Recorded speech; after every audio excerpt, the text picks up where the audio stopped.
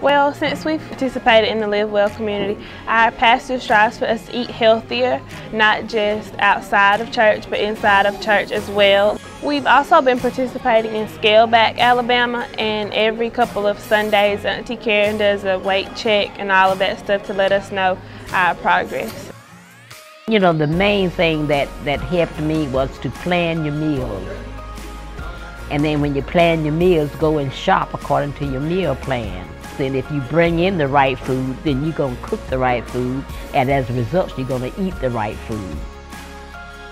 I have a 6-year-old daughter and a 2-year-old, and what they eat now and what we put in front of them now are the things that they're going to be eating when they're out on their own as young adults and adults.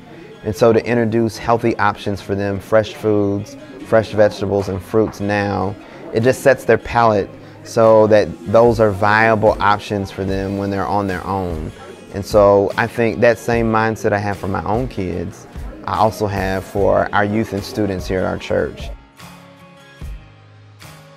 I used to could do maybe a couple laps in swimming.